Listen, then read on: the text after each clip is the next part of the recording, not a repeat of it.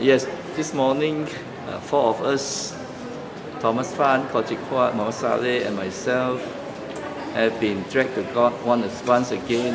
This time is done under summon charge for two charges. One is illegally assembly near a petrol kiosk, and secondly is without informing the police 10 days before. Of these two charges, we all denied. We were not the organizer. We just respond to Facebook message that there is a candle vigil for Adam Ali, and we attended. And we did not protest near the petrol kiosk. I was there merely because I parked my car there, and I walked out. A few friends was around, so we chit-chat. Later on, we listened to signals. Whistle was blown, and we went to so-called have the candlelight vigil in front of the JP police stations. On 18th of May 2013, I was arrested and detained for 6 days under the Sedition Act. So, as I remember, there are a lot of friends outside the jail complex who waited and there to show some support.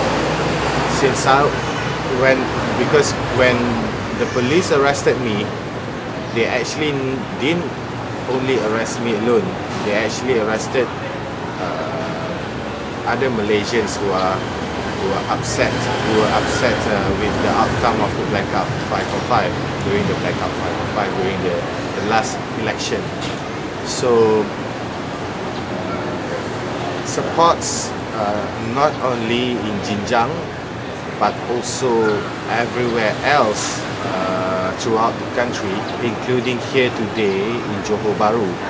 So Thomas, Steven, Mohd Salleh, and also Huat, they all came together to show some support to me while I was in police detention. So today I came again. Today they were charged. 4 of them charged again, even though they have been acquitted before. Now they have been charged again after 10 months. That you can see that it's ridiculous that after 10 months acquitted, they reopen the charge sheet again. So that's why I think that this is just another move from a very desperate government to intimidate the people. We have been released without bail, and hearing is set on 5th of May. I think a date that is very significant. 5th of May, the 1-year anniversary after the last election. But what we are concerned about is why the waste of police time and court resources to charge us for something that took place last May. We say that the only reason for this is to intimidate the public so that we would not speak up, we would not stand up for injustice. And we want to say that we will not be intimidated.